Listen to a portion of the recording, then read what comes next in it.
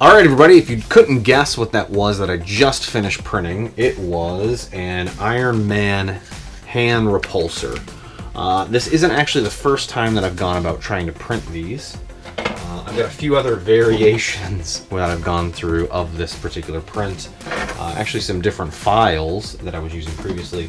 The first go around, obviously this is extremely small. The print quality came out like garbage. So I'm going to be tossing that. Here is another set that actually came out pretty good.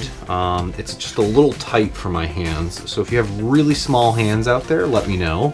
And I might be willing to send these to you, and then you can go through the process of cleaning up the hand file. It's just got a whole lot of support material and just needs a whole lot of sanding to clean it up. But here are the finished pieces.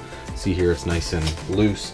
I have a whole lot of support material that I have left to clean up, but it's actually really nice. But so far these are great, and I just need to clean up the support material. By the way, if you don't already have one, you can pick up these sort of like picks or tools from Harbor Freight. I think they were $4. I got a whole set of them with different tool tips. This one particular has a curved edge that I use to really remove a lot of the support and raft materials for any of my prints that I might use. So makes it a whole lot easier to pick and pull those off, especially in some of the tight areas or the inside areas here that I'll be going through. All right, let me clean this up and we'll take a look at it afterwards.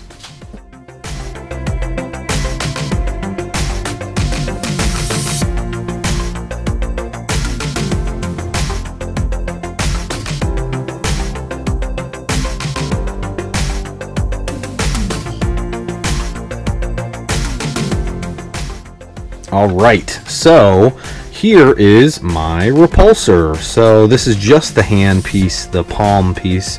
I've got to do the fingers separately.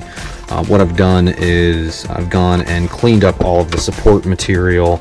I have yet to go and apply XTC 3D to it, which will help smooth out and eliminate some of the ridges. Alternatively, I'll probably go through as well with some Bondo spot putty, as well as just some regular Bondo to help eliminate the seams. What I'm going to be doing next is determining where I want to, as I drop this, what I'm going to be doing next is determining where I exactly want to attach each of the pieces.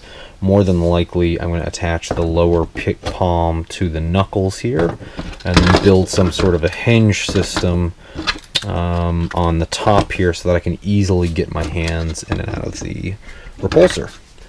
Alright, so here it is on my hand. As you see here, it is a little big. I don't have the knuckles attached either. Everything is just essentially taped down. I do want it, again, a little bit larger because I'm going to end up cutting out that center circle there and putting in some sort of lighting rig so I can light this up. All depending, I might make another print that's just a slightly smaller version of this. But so far, I'm actually really liking it. I like how the print turned out. I think it's a really great file that I got my hands on, and I'm excited to actually get my full repulsor, and I'm working on a whole arm that I'll be printing. So I'm not going for the whole kit and caboodle Iron Man, but just the arm for a display in my man room. But